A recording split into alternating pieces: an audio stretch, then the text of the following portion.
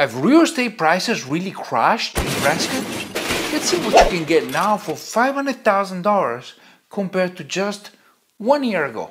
That's going to be very interesting. Hello everyone, I'm Carlo Zanella, your Prescott Arizona realtor. Are you coming from out of town or out of state, or are you thinking about selling your house here in Prescott? Don't forget to call me, drop me a line. I'll be happy to help, and I'm extremely friendly. Today, I'm going to pull up 3 houses on the $500,000 price range compared to 3 houses at $500,000 that you could get just last year. Let's see if the price per square foot really crashed. In this comparison, I tried to pull up 3 houses somewhat comparable to the one last year. So the first one is in downtown. It's off Cortez. It's 1,008 square feet on a 0.02 acres, built in 1958. The price per square foot of this house is $491. The house last year, it was off Park Avenue, which is very close to downtown, 1,008 square feet and $491 a square foot. Look at the interiors, completely renovated, beautiful house, turn of the century charm. The house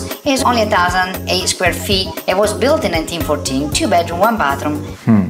The second house is in the Pines, because last year I pulled up a house in Island Pines, this year Potato Patch, which is another area in the mountains of Prescott. This house I pulled up is 898 square feet, built in 1996 on 2 acres, so it sits on a pretty big parcel of land, and as you can see, it's very cute inside. The price per square foot is $521. Last year I pulled up a house in Highland Pines, which was 1,016 square feet for $469,000, which brings the price per square foot at $461. Yes! This is located in one of my favorite neighborhoods, Highland Pines. It is currently for sale for $469,000. It's 1,016 square feet on a half an acre, built in 1964, 2 bedrooms, 1 bathroom, beautiful.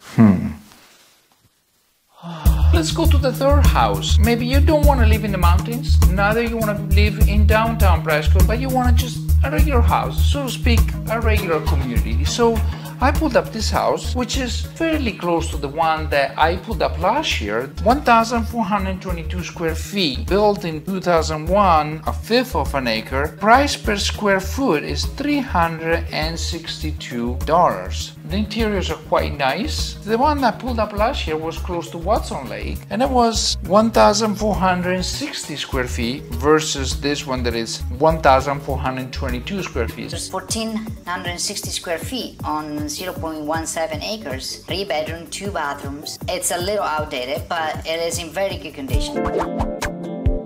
Why do some houses experience price reductions? Well, maybe they weren't priced correctly. I think if you're priced to sell, Prescott is still a high demand market. Your house will sell, and probably fairly quickly. The real estate market in Prescott is holding on quite nicely. So if you're coming from out of town or out of state, you would like to see some of these neighborhoods, or if you're thinking about putting your house for sale, don't forget to call me, drop me a line, and send me an email. I'll be very happy to help and show you how beautiful Prescott is.